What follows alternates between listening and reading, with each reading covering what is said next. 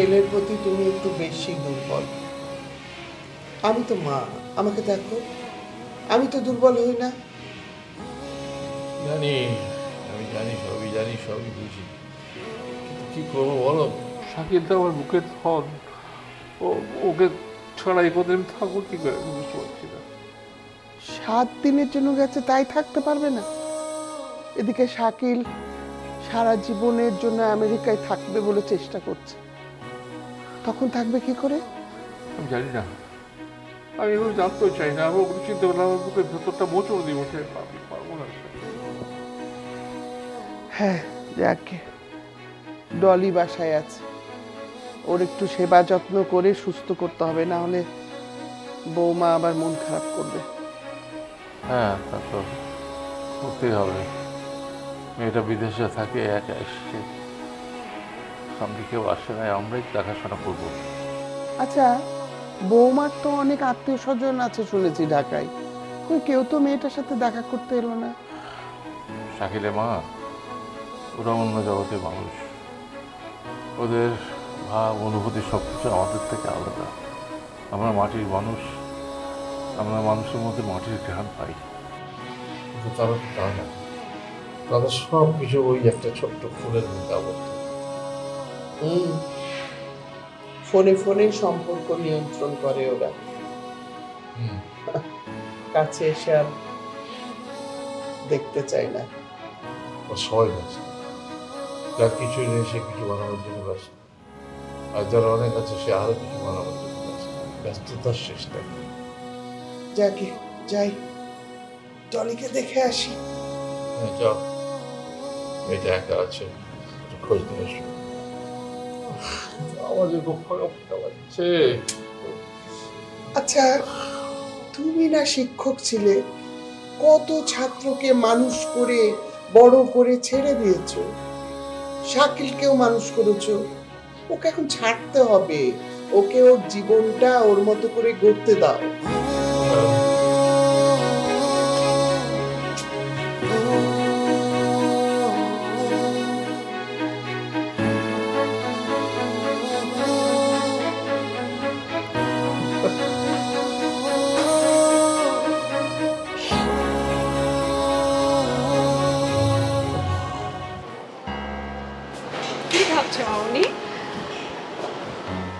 তেমন কিছু না। শুনলাম শরাফত নাকি জাহিদকে দেখতে যাবে। হ্যাঁ, কাল রাতে তো তাই বললো ভাইয়া। আমি শরাফতকে বলেছি তোমাদের বিষয়টা যেন মেনে নেয়। সত্যি ফুপি? Thank you. আমার যদি তোমার মতো একটা মেয়ে থাকতো, আরও যদি একটা শিক্ষিত ছেলেকে ভালোবাসতো, আমি কি করতাম? প্রথম তো বাধা দিতাম, তারপর যখন দেখতাম আমার মেয়েটা ওই ছেলেটাতেই সুখী, তাহলে তো আমি মেনে নিতে বাধ্যই হতাম, কিছুই বলতাম না। ফুপি, তুমি যতটা না ভয়ঙ্কর তার চেয়ে বেশি সুন্দর, আর তার চেয়ে সুন্দর তোমার মন। এখন তো বয়স হয়েছে, আর বাঁচবই কতদিন? যে কয়টা দিন বাঁচি তোদেরকে শান্তিতে থাকতে দেখলেই আমার শান্তি। ফুপি, কবে যাবে জাহিদের বাসায়? আজই চল। আজই যাবে? তাহলে চলো। আমি না যাই, তুই আর সরাব যা। না ফুপি, আমার মা বেঁচে থাকলে মাকে রেখে কি যেতে পারতাম? তাছাড়া জাহিদকে অনেক দিন দেখি না, তোমাকে নিয়ে জাহিদকে দেখতে যাব, ভাবতেই তো আনন্দ হচ্ছে। ঠিক আছে মামুনি, আমার হাতের কাজগুলো শেষ করে তারপর রেডি হয়ে একসঙ্গে বেরোবো। ওকে? ওকে সুইট ফুপি। কত খুশি আমার মামুনিটা। সত্যি ফুপি, আজকে কি যে ভালো লাগছে, অনেক অনেক। লক্ষ্মী মেয়ে আমার। তুই তাহলে রেডি হয়ে নে। তোমার রেডি হওয়ার জন্য কি আমি সেলুন থেকে লোক আনাবো? না ফুপি, লাগবে না, আমি এমনিই ফিট, আমি নিজের মেকআপ নিজেই করতে পারি। দেখতে হবে না মেয়েটা কার, কোন বংশের। লক্ষ্মী মেয়ে আমার। ঠিক আছে, তাহলে রেডি হয়ে নাও।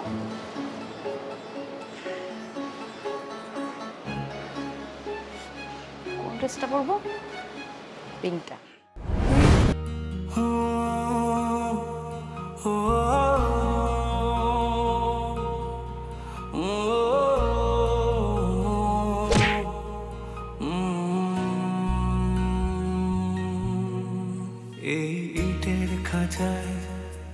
কংক্রিটে ডানা ঝাপটায় ইচ্ছের পাখি, শহর জীবন বোঝে না তো সবটুকু মনে হয় ফাঁকি। এখানে স্বপ্ন ভাঙার কান্না কেউ শুনেও যেন শোনে না, তাই বুকে ব্যথা কালশিটে চোখে শুধু জল ছবি আঁকি। সবটুকু মনে হয় ফাঁকি। বন্ধ মনের অন্ধকারে মুছে না তো কালো, সব কিছু মনে হয় জোনাকির আলো। বন্ধ মনের অন্ধকারে মুছে না তো কালো, সব কিছু মনে হয় জোনাকির আলো, জোনাকির আলো।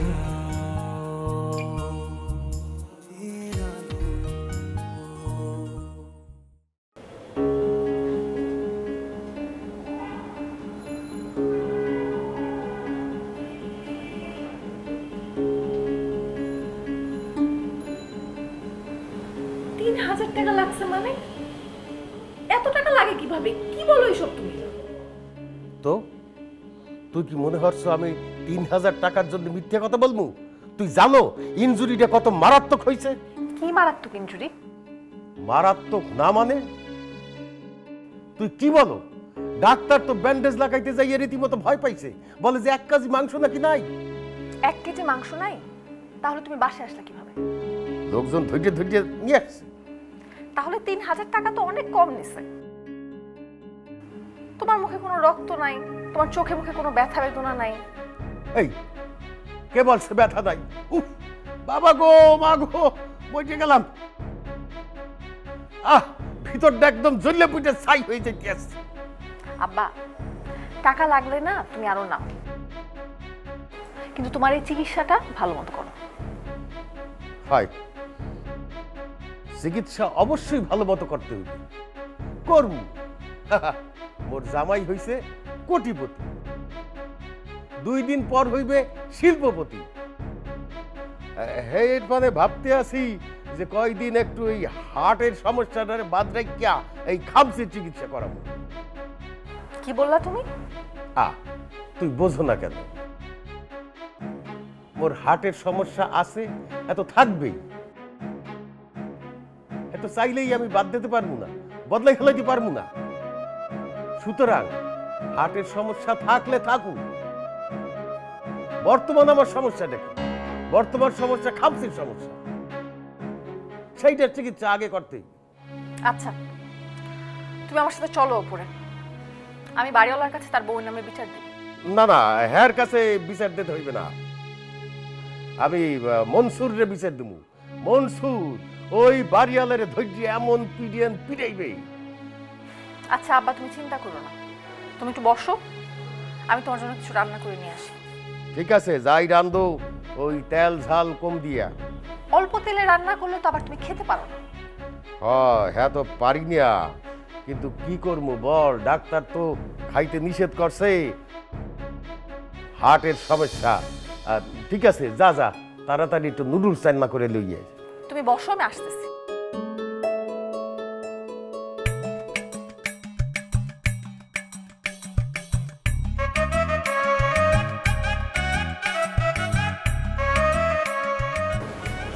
এত তাড়াতাড়ি লাগানোর দরকার নেই।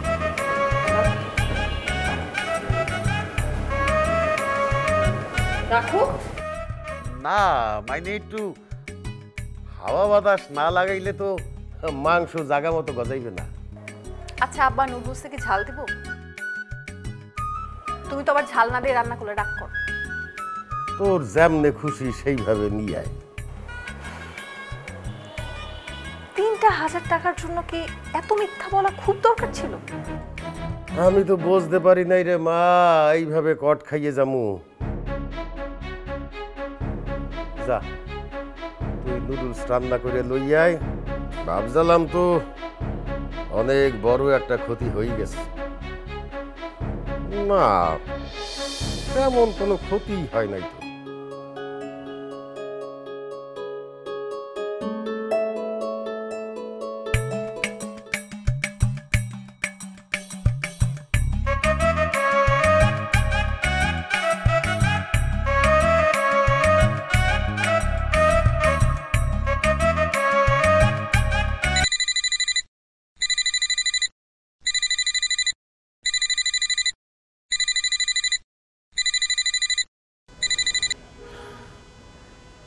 হ্যালো জেরিন, কেমন আছো? আমি ভালো আছি, তুমি কেমন আছো? চার দেয়ালের মধ্যে বন্দি থাকলে মানুষ যেমন থাকে তেমন আছি। মন খারাপ তোমার? না, আমার কি মন খারাপ করার মতো কিছু হয়েছে? আমি বুঝতে পারছি তুমি আমার উপর রাগ করেছো। জাহিদ, আমি যে কি পরিমাণে একটা বাজে সিচুয়েশনের মধ্যে আছি, আগে জানলে আমি এই সময় দেশে আসতাম না। আচ্ছা, তুমি আমার সাথে কথা বলো কিভাবে? ফোন তো সারাদিন বন্ধ থাকে। যখন তুমি আমার সাথে কথা বলো তখন কি লুকিয়ে কথা বলতে হয়? আরে না, আমি লুকিয়ে কথা বলবো কেন? আমি ইচ্ছা করেই ফোনটা অফ রাখি। আমাদের কি তাহলে কোনোদিন দেখা হবে না? কে বলেছে দেখা হবে না? অবশ্যই দেখা হবে। কিন্তু সেটা কত যুগ পর, তা যদি বলে দিতে তাহলে অপেক্ষা থাকতাম। জাহিদ, আমি আমার বাসার পরিস্থিতিটাকে একটু ম্যানেজ করে তারপর তোমার কাছে আসবো। তবে এতটুকু শিওর থাকো, যেদিন আসবো সেদিন একা আসবো না। কাকে নিয়ে আসবে? যাকে নিয়ে আসি আমার পরিবারের একজনকে নিয়ে আসবো। সেই মিশনটা কমপ্লিট করার চেষ্টা করছি। এখন রাখি। আচ্ছা ঠিক আছে, পরে কথা বলবো।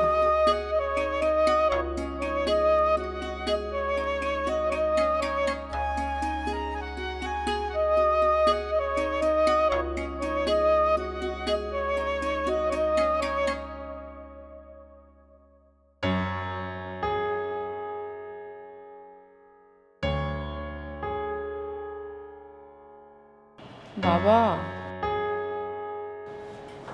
জ্বর তো অনেক, 102। আরে এই জ্বরে কিছু হবে না, আমাকে বেরোতে হবে। কোথায় যাবে তুমি এই জ্বর নিয়ে? আহা, কি অসুস্থ এমন কিছু না, এই জ্বরে কিছু হবে না। যদি আমাকে কিছু খেতে দে তো, আমাকে বেরোতে হবে, কাজ আছে। কোথাও যাওয়া যাবে না, এই অসুস্থ শরীরে তুমি কোথায় যাবে? আরে বললাম তো জরুরি কাজ আছে, বেরোতে হবে, এই জ্বরে কিছু হবে না। আচ্ছা বাবা, তোমার কি এমন জরুরি কাজ আমাকে বলো তো, আমি করে দিব। কি কাজ? এখন মনে পড়ছে না। মনে পড়বেও না, তুমি এখানে চুপচাপ বসে থাকো, তোমার জন্য আমি নাস্তা নিয়ে আসি। আহা লতিফা, তোমরা সবাই মিলে মানে কায়দা পেয়ে ভীষণ জোর করছো আমার উপরে। কি হয়েছে তোমার বাবা? বাবার গায়ে জ্বর এসছে। জ্বর এসেছে? বৃষ্টিতে ভিজেছিলে নাকি? না তেমন কিছু না, এমনিতেই একটু গা ম্যাচ ম্যাচা ভাব আর কি। মেডিসিন নিয়েছো? না রে, আমি কাল রাতে কতবার করে বললাম যে একটু মেডিসিন খাও, সে কোনো কথাই শুনলো না, খেলোই না। জ্যোতি, আমার রুমে যা তো, মেডিসিন আছে নিয়ে আয়। তারপর তাড়াতাড়ি নাস্তা করার পর বাবাকে খাইয়ে দে। বাবাকে ওষুধ খাই সুস্থ করে তুলবো, তারপর বাইরে চলে যাবে। বাবা তো এখনই বাইরে চলে যেতে যাচ্ছে। দেখ তো, আমার বাইরে যাওয়া দরকার, এরা সবাই মিলে মানে কিরকম জোর করা শুরু করেছে বাইরে যেতে দেবে না। তুই একটু বল তো। বাবা, ওদের দলে তুমি আমাকেও ফেলে দাও, তুমি কোথাও যেতে পারবে না আজকে। দেখ তো, আমার জরুরি কাজ আছে, আমাকে বাইরে যেতে হবে, এটা কেউ বুঝছে না। সবাই মিলে এমন একটা আচরণ করছে আমি যেন ছোট বাচ্চা। তো কি বাবা, তুমি কি তোমাকে এর চেয়ে অনেক বেশি বড় মনে করো? বাবা, জ্যোতি কিন্তু ঠিক কথা বলেছে। তুমি কি এর থেকে নিজেকে বড় কিছু মনে করো? কি হলো, চুপ করে আছো কেন? জবাব দাও। আচ্ছা, তোমরা সবাই মিলে আমার সাথে এত জোর কেন খাটাচ্ছ?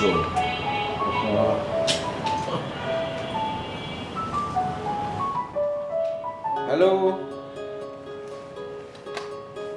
হ্যালো ভাইয়া, বাবার একটা কল আসলো, বাবা চলে গেল। মানে এমন কি ফোন করেছে যে আমাদের কাছ থেকে আড়াল করতে হবে? আমিও তো বুঝতে পারছি না, বাবা তো কখনো এরকম করে না। আর তো আমিও বুঝতে পারছি না, মানে এতদিন ফোন এসছে, ফোন ধরে আমাদের সামনে কথা বলছে, কিন্তু আজকে কি হলো এমন যে আমাদের সামনে কথা বললো না, আড়ালে গিয়ে কথা বলছে? আমার কি মনে হয় জানো মা, কি রে? বাবা লুকিয়ে এমন কিছু করছে যা সেটা তিনি আমাদেরকে জানাতে চাচ্ছে না। বাবা কেন লুকাবে আমাদের কাছ থেকে? আর যদি কিছু লুকিয়ে থাকেও বেশি দিন লুকাতে পারবে না আমাদের কাছ থেকে, আমি শিওর। আজকে যদি আমার পাটা ভালো থাকতো তাহলে সব লুকোচুরি খেলা দেখতে হতো না। ফোন এসে গেছে, আমার বন্ধু ডাকছে, এখন তো ওখানে যেতেই হবে, তার সাথে আড্ডা মারতে হবে। তাই না? জীবনে না অনেক বন্ধু দেখেছি, তোমার বন্ধুর মতো বন্ধু আমি দেখিনি। তোমার শরীর খারাপ এটা শুনেও আড্ডা দেওয়ার জন্য ডাকছে? সেটাই তো, মানে তোমার বন্ধু কি মানুষ নাকি একটা গর্ধব? সে বোঝে না পরিস্থিতি? হ্যাঁ বোঝে বোঝে, অবশ্যই মানুষ, অত্যন্ত বুদ্ধিমান মানুষ। নিঃসঙ্গতা তাকে এরকম করে তুলেছে। আড্ডা না দিতে পারলে ভালো লাগে না, যেতেই হবে। হ্যাঁ, তোমার বন্ধুর ঠিকানাটা একটু দিও তো। ঠিকানা দিয়ে কি করবি? না মানে সুস্থ হওয়ার পর তার সঙ্গে একটু দেখা করতে যেতাম। ও হ্যাঁ হ্যাঁ, নিশ্চয়ই একদিন যাবি, নিশ্চয়ই দেখা করবি, তোকে অনেক আদরও করবে, দেখা করিস। শোনো, হ্যাঁ তুমি ওনাকে জানিয়ে দাও আজকে তোমার যাওয়া হবে না। বাবা তোমার কি জরুরি কোনো কিছু লাগবে? তাহলে আমাকে বলো, আমি নিয়ে আসবো। মা কিছু লাগবে? না না, আমার তো কিছু লাগবে না, কালকের বাজার ফ্রিজে আছে। ব্যাস হয়ে গেল। তাহলে তুমি রুমে যেয়ে রেস্ট করো বাবা, যাও। আচ্ছা ঠিক আছে, আমি যাব না। তোমরা সবাই খুশি তো? অনেক খুশি আমরা। তুমি নাস্তা খেয়ে বেডরুমে যাবে আর একদম বেডরুম থেকে বের হবে না। আচ্ছা আচ্ছা ঠিক আছে। বের হওয়ার জন্য আকুবাকু করতেছে। কি একটা অবস্থা, বাবা এরকম কেন করতেছে? তুই একটু খোঁজ রাখিস, আমি তো এখন দেখতে পারবো না, তোরই দেখতে হবে। তুমি কোথায়? হ্যাঁ, আসার সময় একটা ডিটারজেন্ট পাউডারের প্যাকেট নিয়ে এসো। ডলি এখন ভালো আছে, আপাতত ডলির কিছু লাগবে না। আচ্ছা ঠিক আছে।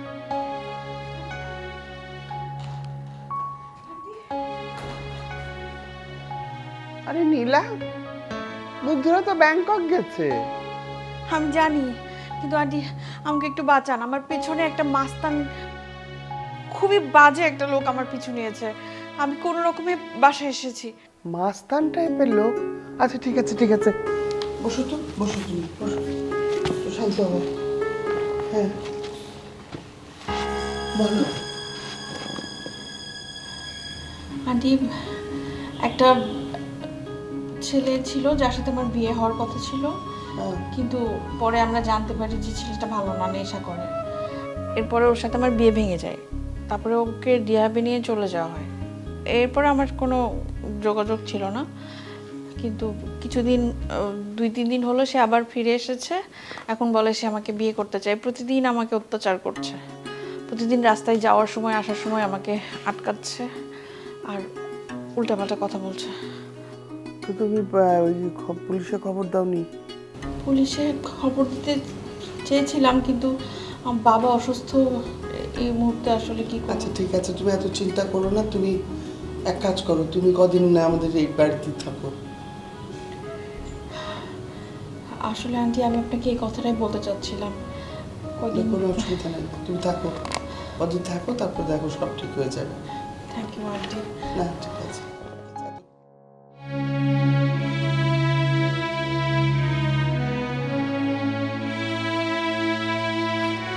আচ্ছা বোমা, মানে আমি কিছুই বুঝতেছি না, আমরা কি আসলে জাহিদের বাসায় যাইতেছি? তোর কি মনে হয় আমরা যাচ্ছি না? কিন্তু তোমার আবার কি কথা ছিল আর কি হইতেছে এটা তো আমি কিছুই বুঝতেছি না বোমা। আরে পাগল, এত অস্থির হলে কি চলে? আগে জেরিনকে তো আসতে দে, জেরিন আসুক। ভাইয়া চলো। ওয়াও, আমার বোনটাকে তো একদম পরীর মতো লাগতেছে, দেখছো ফুপু? Thank you. আমার ফাট দিনের জন্য তোমাকেই লাগবে জেরিন মামুনি। ফুপি তুমি কি ভাবছো? না, ভাবছিলাম আজকে যদি আমরা জাহিদদের বাসা থেকে আসার সময় একটা মুভি দেখে আসি কেমন হয়? ওয়াও, মুভি ভালোই হবে, চলো। আরে না না, এসব সিনেমা টিনেমা আমার দেখা হবে না, এত ধৈর্য আমার নেই, ঠিক আছে? তোমরা দেখো, যাও। ভাইয়া চলো, আজকের মুভিটা তুমি আমার পাশেই বসবে, আমি তোমাকে মুভিটা পুরো বুঝাই বলবো, তুমি এনজয় করবা। আচ্ছা ঠিক আছে ঠিক আছে ঠিক আছে, আগে জাহিদদের বাসায় যাই, তারপর পরে দেখবো, ঠিক আছে? চলো তোমার, চলো। আরে চলো আবার। শরাফ, আমার মাথাটা কেমন যেন ঘুরছে। এই ফুম্বা, ফুম্বা কি হয়েছে তোমার? ফুপি, এই ফুম্বা, ফুপি, আরে কি হয়েছে?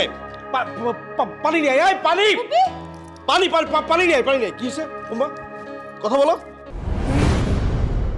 আই এম তো বাগ ভাই পাইছি, তোমরা আমরা মারবা, আমরা বইবা কি বাধা উঠবে না? আমি তো বুঝলাম না।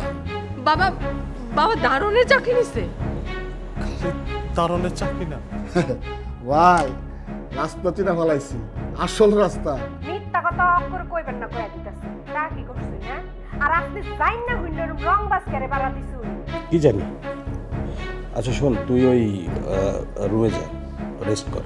সবটুকু মনে হয় ফাঁকি,